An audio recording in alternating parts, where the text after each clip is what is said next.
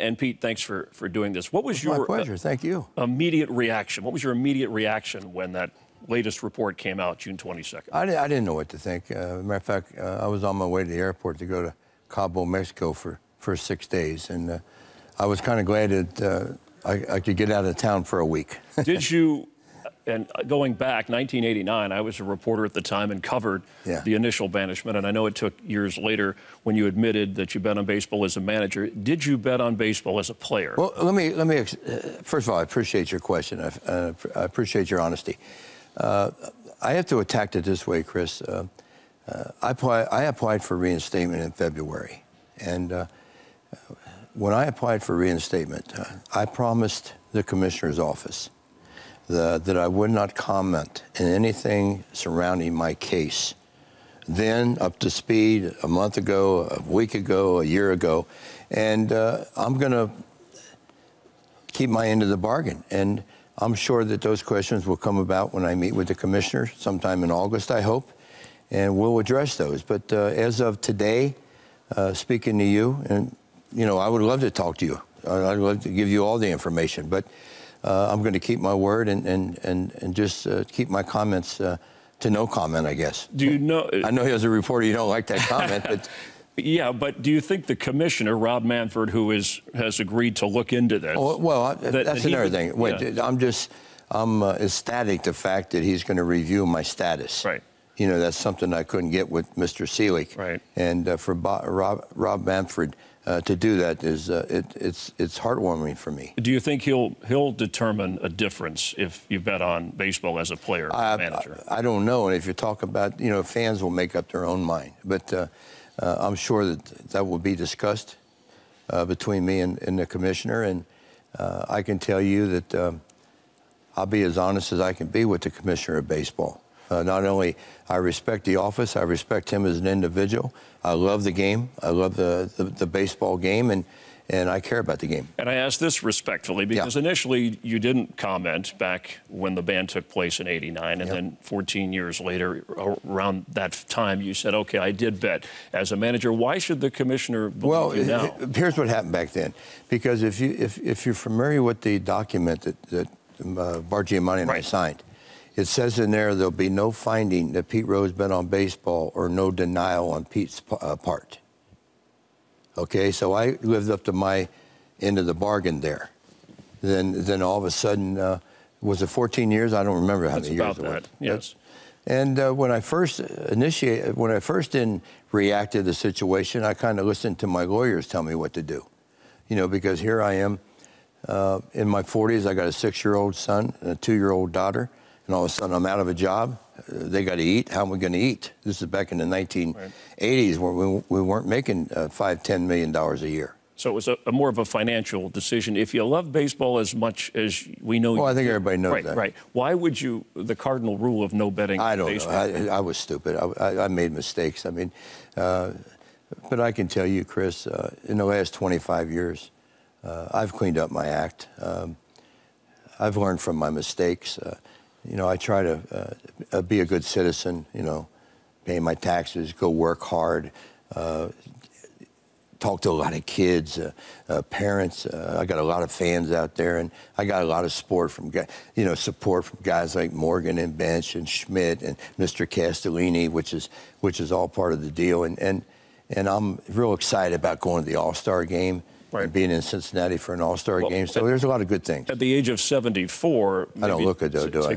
You look all right. You're probably still hit. At the age of 74, though, at a time to get back into baseball, you would have thought, hey, maybe to work as a manager. What would be the primary reason? What's most important about your reinstatement now, should you get that? I think my grandkids would like that. I got 3 grandsons and 3 granddaughters, and what do you tell them about your situation? They love me, and they just I'm always trying to. They're athletes, and I'm always trying to help them. And it would be nice. You know what I was thinking about this the other night, Chris? It would be great if I was able to go into the Cincinnati clubhouse and go into the cage underneath the stadium and watch the players hit. Oh. I'm not able to do that. I can sit at the restaurant at the ballpark and you see the cage and you can watch them hit. But that would be nice to do that. But you know, I messed up. I really messed up a long, long time ago. I'm not the same person today that I was 30 years ago. How have you changed? Well, yeah, I keep my nose clean. I mean, I don't. You don't ever read about me being in any kind of trouble.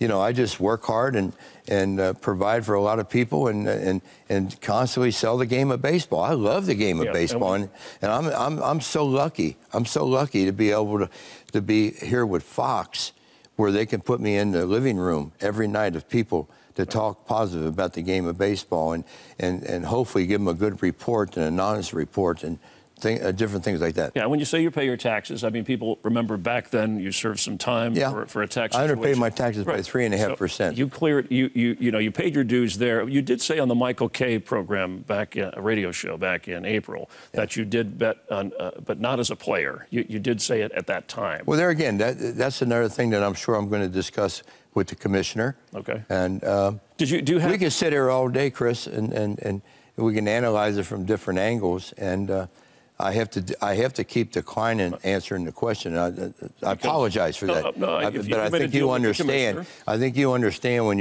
you're about to meet with the guy who runs baseball. Right. In reality, he's my boss. Right. You know, I'm not even in baseball, but Mr. Manfred is my boss right now because he's the guy in charge of baseball, and I'm the guy trying to get back into baseball. So, and I would want to get back into baseball strictly as someone who can help players become better players. Right. What will you tell the commissioner when you sit across from him face to face? I don't know. You know that he will have research. Here's what's going to happen. I'm going to do the same thing with you. The only difference, he's going to ask questions and I'm going to answer them.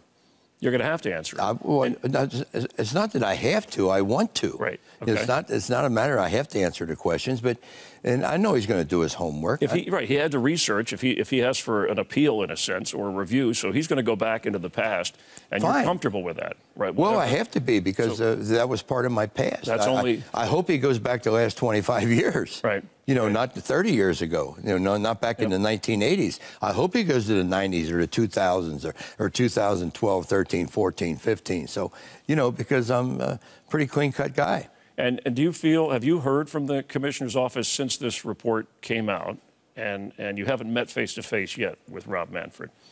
No.